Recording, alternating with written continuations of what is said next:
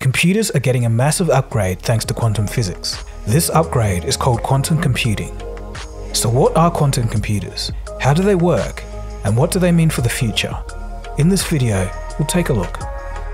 You are watching Coldfusiontv.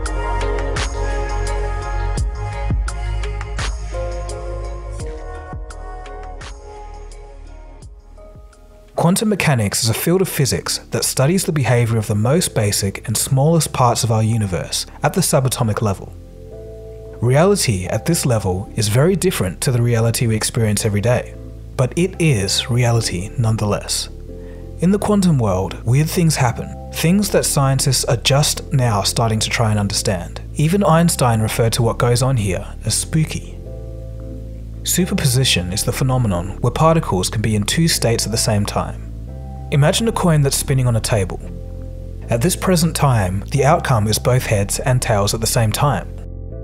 Now, imagine slamming your hand down over the coin, causing it to collapse into one outcome, either heads or tails. It's basically the same idea with quantum particles.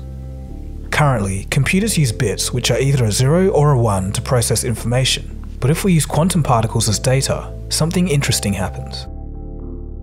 By using quantum particles called qubits and the property of superposition, they can read both as a 0 or a 1 at the same time.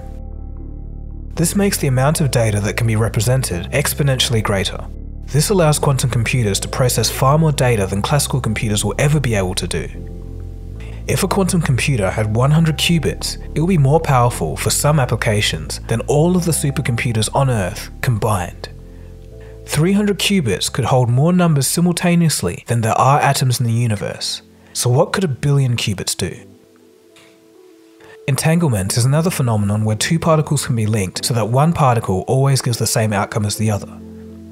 Imagine two quantum entangled dice. Even if they were separated on opposite sides of the Earth, or even universe, when rolled, they would show the same result as each other every single time.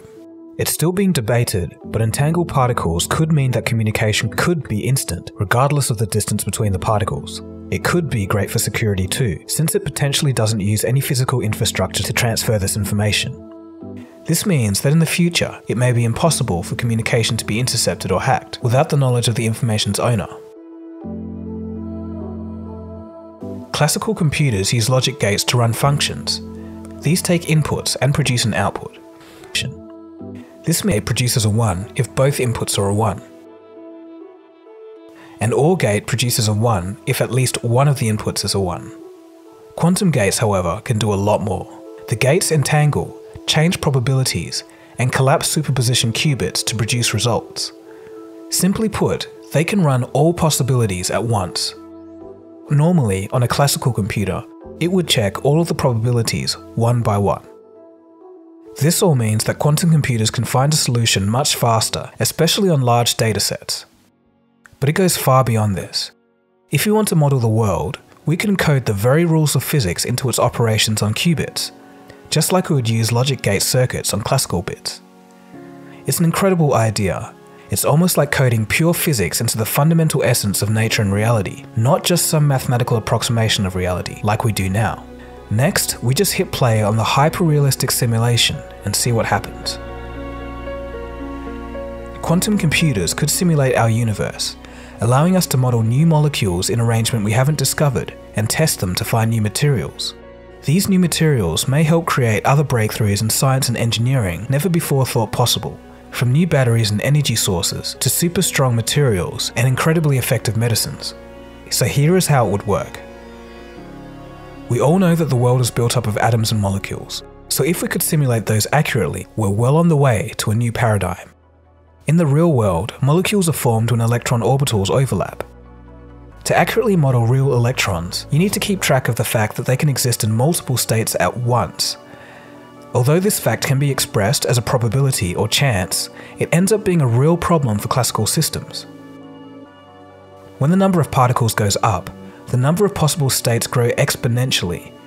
For 10 electrons, we'd need to track about 1,000 possible states, but for a molecule with just 20 electrons, we'd have to keep track over 1 million different probability states. If we want to model a real physical system with millions of electrons, things quickly get out of hand. Here's an example to put it all into context. A modern laptop can model 26 electrons, a supercomputer 43 electrons, but what about a 50 electron system? Well, forget it. That's impossible for any classical computer in the future as far as humans will exist. Nature and reality itself is a quantum system, and it can't be modeled on a classical computer effectively.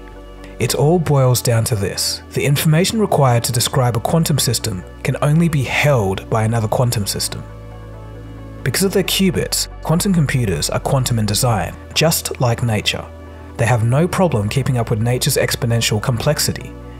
Consider the case of modeling different molecules. As you can see, when we get to molecules a bit more complex than benzene, the computational time to model them approaches infinity. For a quantum computer, all you have to do is just add more qubits and the computational time scales linearly with the problem. So to solve this, we just simply add on another 50 qubits or so. For each qubit added, a quantum computer gets exponentially more powerful. If a quantum computer had millions of qubits, just imagine what molecule interactions we could simulate. There's even proposals that quantum computers could predict climates accurately, or for the first time accurately model the human brain. The possibilities are endless. So of course, if we come back to reality, the quantum computer is in its infancy, just like the classical computer was in the 1950s. Back then, classical computers took up a whole room, and a modern quantum computer is at the same stage. There are still decades of breakthroughs remaining before any quantum computers are capable of creating some serious change, but the research is going ahead and not slowing down.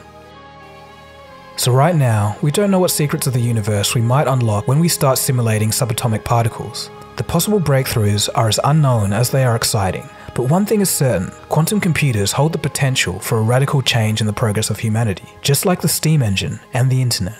And we could be looking back and marveling at just how simple our lives once were. So that just about wraps up our look at quantum computers. So thanks for watching this video. This has been Dagogo and you've been watching ColdFusion. If you're interested in topics like this and much more, you should definitely consider subscribing. Alright, so I'll catch you again soon for the next video. Cheers guys. Have a good one. ColdFusion. It's new thinking.